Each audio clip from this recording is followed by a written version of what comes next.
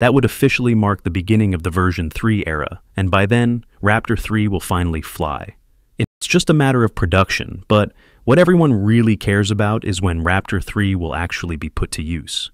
Currently, SpaceX is still using the Raptor 2 engines, even though Starship has already transitioned to its version 2 variant.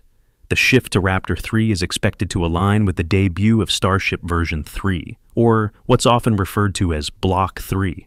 At the moment, Booster 18 and Ship 39 have already appeared and are expected to be the first true Block 3 prototypes. If SpaceX sticks to its internal target of launching every 3 to 4 weeks, something Elon Musk mentioned after Flight 9, we could see that milestone happen around Flight 13 or 14, sometime in December 2025 or January 2026.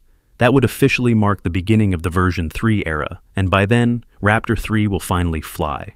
In fact, we might even catch signs of this transition sooner, since Booster 18 and Ship 39 will go through engine installation after completing their production and cryogenic proof tests.